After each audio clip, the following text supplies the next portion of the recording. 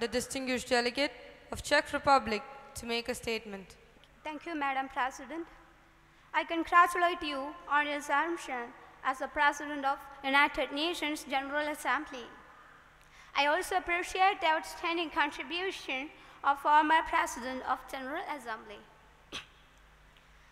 On the behalf of Czech Republic, I would like to address some key facts regarding terrorism, which is now an increasing threat to the international community, especially of small nations like us.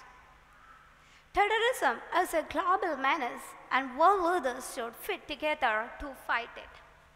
Madam President, I would like to remember the warning I did to the international community that there would be an increase in terrorism. And what had happened since then? Enormous terrorist attacks has just shuffled the world.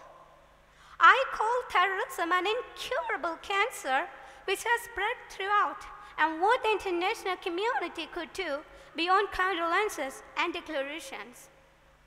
There is a big risk for radicalization, even in societies that are considered to be peaceful and democratic. In Germany, complete radicalization of a civilized society has turned into the horrors of National Socialism. The Czech Republic was engaged across the world to combat violence and terrorism despite its small size. I'm critical that there had been no international platform for concerted action against terrorism. Madam President, yet I call for an increased international response. The states must ensure that any measures taken to combat terrorism complies with all their obligations under international law and must adopt such measures in accordance with international law, in particular international human rights, refugee and humanitarian laws. The need to strengthen further international cooperation among states and among international organizations and agencies, regional and sub-regional organizations and arrangements and the United Nations in order to prevent, combat, and eliminate terrorism in all its forms and manifestations, wherever and by whomsoever committed, in accordance with the principles of the Charter, international law, and the relevant international conventions.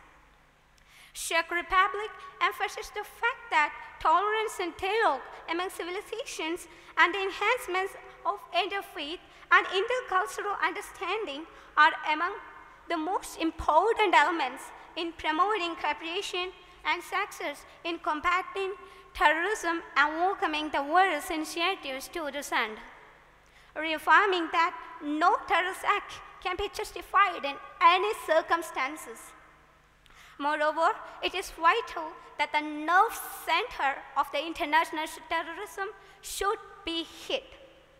Czech Republic invites regional intergovernmental organizations to submit to the Secretary General information on the measures they have adopted at the regional level to eliminate international terrorism. Madam President, I hope the Security Council will adopt a resolution on the fight against terrorism. Thereby, I conclude. Thank you, Madam President.